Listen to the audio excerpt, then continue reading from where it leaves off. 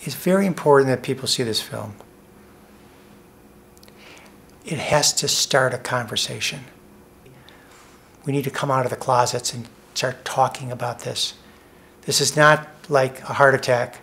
We give the medicine, you know, we do our studies, everything's fine.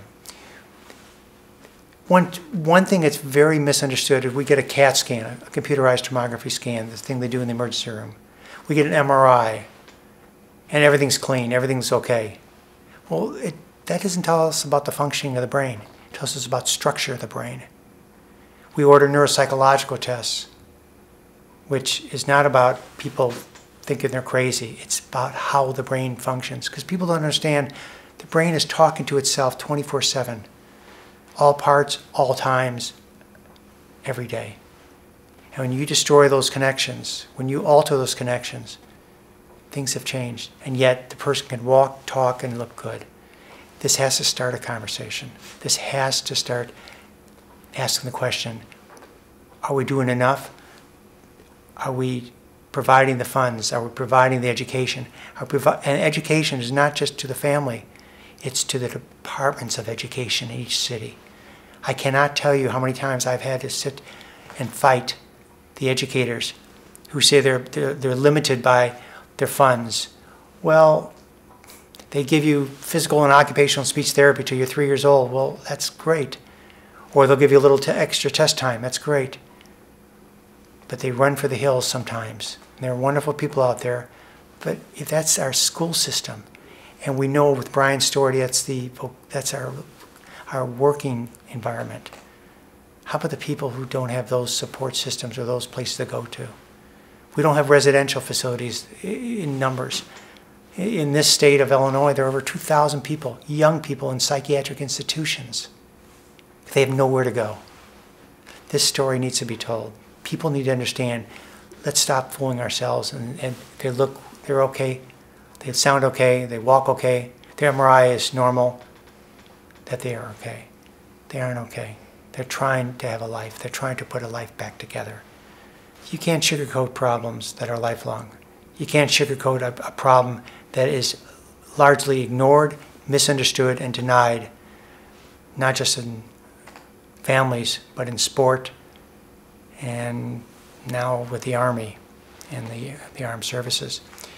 This is something that people live with the rest of their life. And Brian has put together an extraordinary book that tells us the foibles, the strengths, the controversy, the prejudice.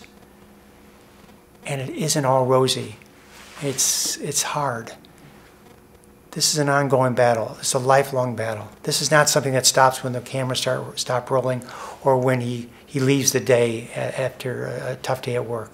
This is something that exists when he gets up in the morning, when he's at work, when he's talking to people, when he leaves work, when he sees his family, when he tries to go to sleep. This is something that's day and night. This is not a scar. This is a metamorphosis. This is a total change in who this person is. People don't understand that brain injury is the most narcissistic thing you can do to a person. It changes their personality. It changes who they are. They forget who, what, where, and how they are, how they function. And to sit there and rewrite your own history, to start again with your wife, with your kids, with your vocation, with your family, your parents, is extraordinary. He doesn't sugarcoat it.